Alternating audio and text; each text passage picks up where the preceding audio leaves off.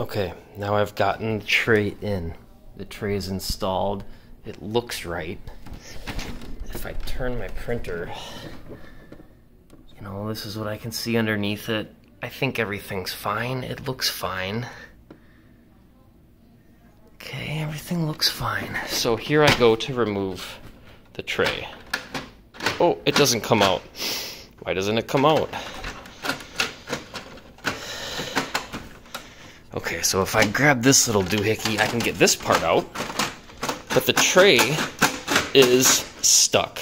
Why doesn't the tray work? I run into this all the time. What am I doing wrong? I feel like I'm not smart enough to operate an HP printer.